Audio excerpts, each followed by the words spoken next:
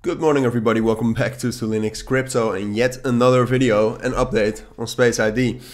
And the ID token, we have to cover it again. It's been very bullish again. We had another leg up. As you can see, it's been very clear. We've just been very bullish.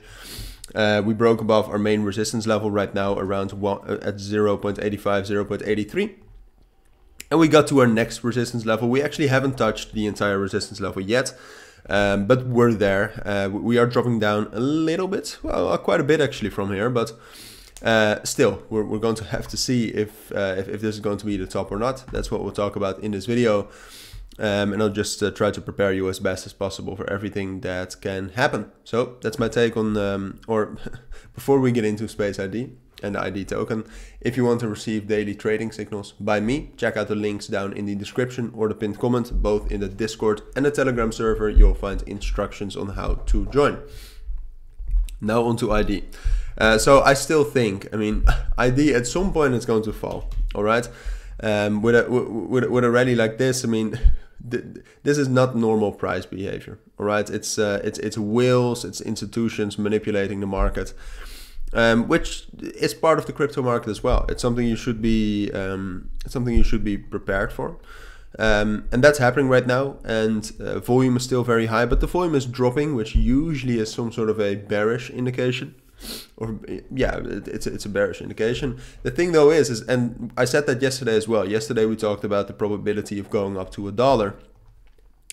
Space ID will keep going up until we get a bearish breakout. And we haven't had a bearish breakout since the 13th of April. So for the last 3 days, all of the resistance levels we broke above, we held as support levels. So you can, for example, see that right here. Resistance at 75, 76, drop down to that level, held it as a support. So right now our main resistance, and that's actually a very strong resistance, is between $1, which is obviously a huge psychological resistance level, and 85 cents. So we found resistance there. We actually still have quite some resistance at around $1. So the full kind of selling pressure from that level hasn't been reached yet. But right now we're dropping. So let's say our first support level really is around 85, 86 cents. There's a little bit of support around 90 cents. That's a psychological level, of course. So we're finding some support there.